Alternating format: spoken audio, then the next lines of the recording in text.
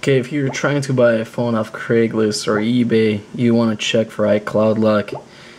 If you want to check for iCloud lock, you go to settings and then general and then about the phone, and then look for this IMEI number. You can see it's a pretty long number, and then just go to a website. It's called iCloud.com, and then activation lock, and then you'll see there's gonna be a couple things, and you just want to put that IMEI number, and then you'll see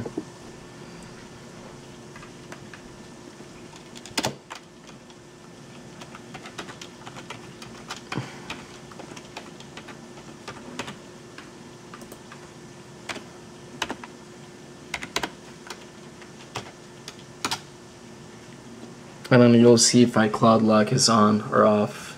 It's pretty easy to check.